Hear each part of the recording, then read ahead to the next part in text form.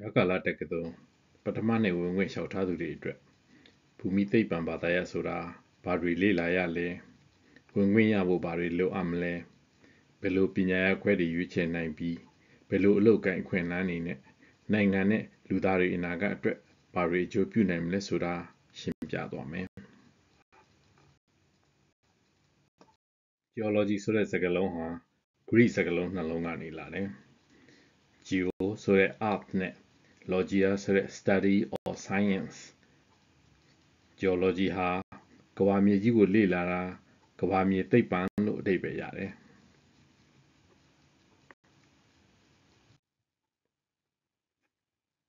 Pumite Bambadae, Tujamutacugaro. Netamo, Didongaya Lizego, Chow Musari, Chow Pio Jun, a Taitan like Gondadi Rigani, Chow dear Matan Pit, a chain at Drebio, Matan Denai Pite. Now Tujajatacugaro. Plate tectonics အယူအဆကို1960ခုနှစ်နှောင်းပိုင်းမှာထုတ်ပေါ်သက်သေပြလို့တိုက်ကြီးများရွေ့ရှားမှုကြောင့်တောင်တန်းကြီးတွေမိတောင်လှုပ်ရှားမှုနဲ့ငလျင်လှုပ်မှုဖြစ်စဉ်တွေဖြစ်ရတာဆိုတဲ့ကမ္ဘာမြေသိပ္ပံကိုတခေတ်ပြောင်းလဲစေခဲ့တဲ့အယူအဆကြီးလက်ခံနိုင်ခဲ့တာသက်သေပြနိုင်ခဲ့တာဖြစ်တယ်ကမ္ဘာမြေသိပ္ပံဘာသာရဲ့အဓိကကြောရွေးဖြစ်တဲ့ Earth System ကြီးကိုကြောက်တရဲ့တန်တရားရေရဲ့တန်တရားကာဗွန်တန်တရားဆိုတဲ့တန်တရားကြီး၃ခု3 cycles တွေကနေတဆင့်လေ့လာမှာဖြစ်ပြီးအဲ့ဒါအပြင်မြေလွှာရေလွှာလေလွှာနဲ့ဇီဝနယ်ပယ်ကြီး၄ခု four spheres တို့အပြန်အလှန်ဆက်နွယ်ဖြစ်ပျက်နေတာတွေကိုလည်းလေ့လာကြမှာဖြစ်တယ်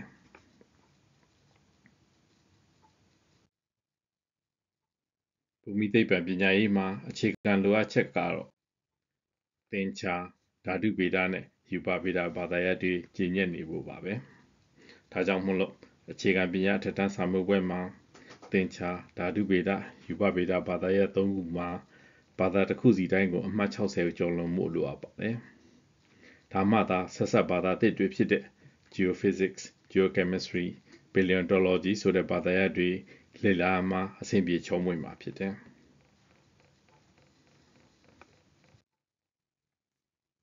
လက်ရှိသင်ရိုးညွှန်တမ်းရဘူမိဗေဒဘာသာရပ်ခွဲတွေအတန်းလိုက်သင်ကြားပေးမယ့်အစီအစဉ်တွေကိုဒီမှာဖော်ပြထားတယ်ပထမနှစ်နဲ့ဒုတိယနှစ်တွေမှာဆိုရင်ဘူမိဗေဒရဲ့အခြေခံတွေဖြစ်တဲ့ principles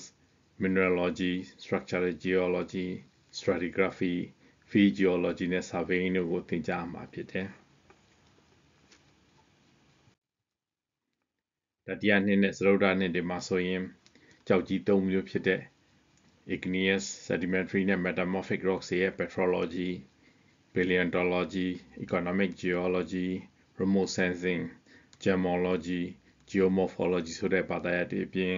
geophysics advanced surveying marine geology နဲ့ statistical geology တို့ကိုလည်းသင်ကြားလေ့လာနိုင်မယ်ဘူမိဗေဒပညာရပ်ရဲ့ထူးခြားမှုတစ်ခုအနေနဲ့အပတ်စဉ်လက်တွေ့တန်းတွေပြင်နှစ်စဉ်လချီတဲ့ကွင်းဆင်းသင်တန်းတွေလည်းရှိမှာဖြစ်တယ်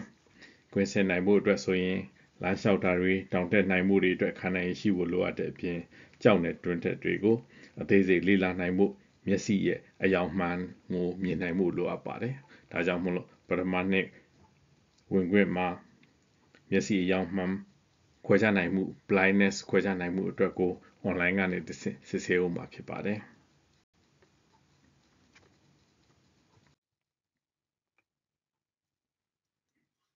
BSc အတွက်ဘွဲ့တန်း၄နှစ်မှာအခြေခံသဘောတရားတွေအဆင့်မြင့်ပညာရပ်ခွဲတွေအပြင်အသုံးချဘူမိနည်းပညာတွေလုပ်ငန်းခွင်အလုပ်သင်လုပ်ရင်းအချက်လက်ယူအုပ်စု project တွေနဲ့ဘွဲ့စာတမ်းတွေပြင်ဆင်ရေးတင်ကြမှာဖြစ်တယ်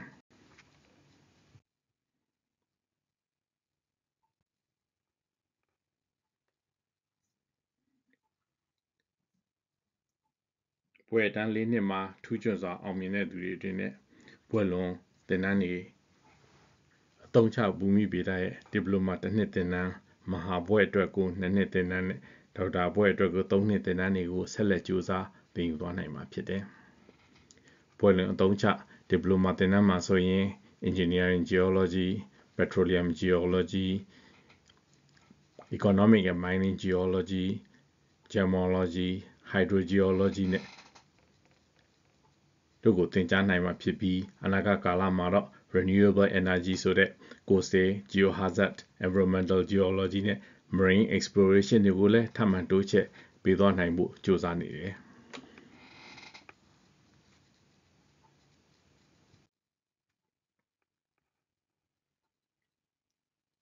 ပွဲလွန်သင်တန်းတွေမှာသင်ယူနိုင်မဲ့လုပ်ငန်းခွင်နဲ့ဆက်စပ်မှုရှိနေတဲ့သင်တန်းတွေနဲ့ပတ်သက်ပြီးတော့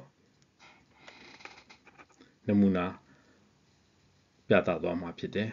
ဒီဟာကတော့ petroleum geology petroleum geoscience နဲ့ပတ်သက်တဲ့သဘောတရားတွေ economic and mining geology ရဲ့ resources development cycle တွေ gemology မှာဆိုရင်ကျောက်မျက်ရတနာတွေတူးဖော်ရှာဖွေမှုလုပ်ငန်းတွေနဲ့ပတ်သက်တာတွေ engineering geology မှာဆိုရင်ဆောက်လုပ်ရေးလုပ်ငန်းကြီးတွေကမ္ဘာအဆင့်လုပ်ငန်းကြီးတွေမှာ engineering geology သို့မဟုတ် geotechnical engineering အနေနဲ့ civil engineering နဲ့အတူလက်တွဲပြီးလုပ်ဆောင်နေတဲ့ဘူမိဗေဒပညာရှင်တွေ hydrogeology မှာဆိုရင်မြေအောက်ရေရှာဖွေတူးဖော်တဲ့လုပ်ငန်းတွေ seismology earthquake monitoring ဆိုရင်ငလျင်နဲ့ပတ်သက်တဲ့ပြည့်ရွေတွေတကြောမှာသုတေသနတွေပြုလုပ်မြန်မာနိုင်ငံအနှံ့မှာ monitoring အတွက်ကို seismic network တွေတက်ဆင်အချက်လက်တွေကိုရယူစောင့်ကြည့်နေသတိပေးတာတွေဆိုတဲ့သုတေသနတွေမျိုးစုံရှိနေကြတယ်ဒါကြောင့်မို့လို့ဘူမိဗေဒပညာရပ်နဲ့ပွဲရရှိပြီးတဲ့နောက်မှာအလုပ်ကိုင်ခွင့်လန်းတွေကဘယ်လိုမျိုးရှိမလဲဆိုတာကိုဒီနေရာမှာအကြံဉာဏ်ရှင်းပြထားတယ်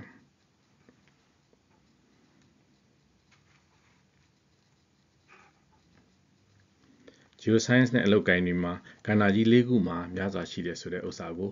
ရှင်းပြထားတယ်ပထမအစိုးရဌာနတွေအနေနဲ့ဆိုရင် geological survey နဲ့ mineral exploration ဆိုပြီးတော့ဘူမိဗေဒမြေပုံထုတ်တာနဲ့သယံဇာတတွေရှာဖွေတဲ့လုပ်ငန်းတွေ academia ဆိုတဲ့တက္ကသိုလ်မှာသင်ကြားရေးအပြင်ကိုသုတေသနလုပ်ငန်းတွေကိုလုပ်ကိုင်နိုင်ကြတယ်industry အနေနဲ့ဆိုရင် mining and petroleum exploration, hydrogeology and water resources,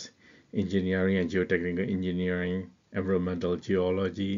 geophysics and seismology, geochemistry, offshore exploration and mapping, renewable energy ဆိုတဲ့ကဏ္ဍတွေမှာ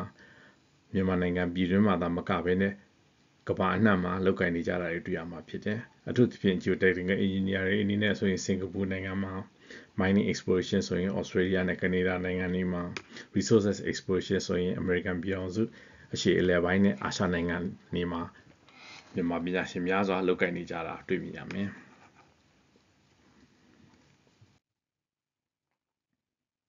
အဲဒါကြောင့်မို့လို့ geoscientific training ကနေ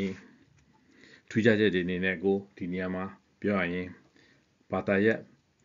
များစွာနဲ့ရှက်နွယ်ဆက်ဆက်နေမှုကဘူမိဗေဒ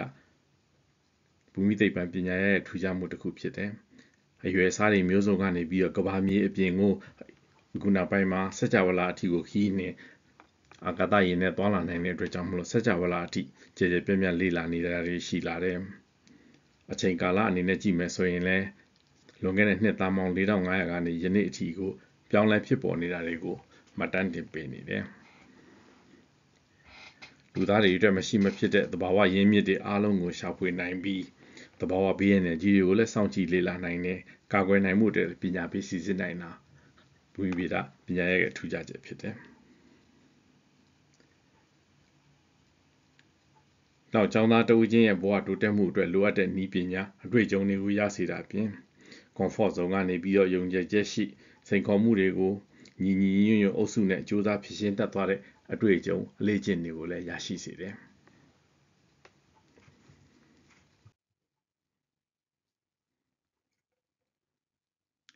နောက်ဆုံးအနေနဲ့တော့ geoscientist တွေအနေနဲ့ဘယ်လိုအခန်းကဏ္ဍတွေမှာအနာဂတ် Federal ပြည်ထောင်စုမှာပါဝင်လှုပ်ဆောင်နိုင်မလဲဆိုတဲ့အခန်းကဏ္ဍကိုပြောချင်ပါတယ်။လွန်ခဲ့တဲ့နှစ်60ကနေ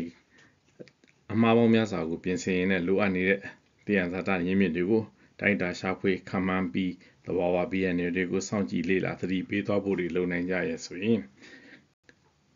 မကြာမီကာလမှာကမ္ဘာလူဦးရေတဝက်ရှိလာမယ်အိန္ဒိယနိုင်ငံတွေမြန်မာနိုင်ငံအိန္ဒိယနိုင်ငံတွေတရုတ်အိန္ဒိယအာဆီယံတို့ရဲ့ကြားမှာမဟာဗျူဟာမြောက်တဲ့မြန်မာနိုင်ငံရဲ့အနေအထားကနေပြီးတော့ဘူမိသိပ္ပံပညာနဲ့ဖွံ့ဖြိုးတိုးတက်အောင်ဆောင်ရွက်သွားကြနိုင်မယ်ဆိုရင်တော့ Geoscience ဌာနကြီးကနေပြီးတော့နှွေးထွေးစွာနဲ့ကြိုဆိုနေတဲ့အကြောင်းကိုပြောကြားလိုတယ်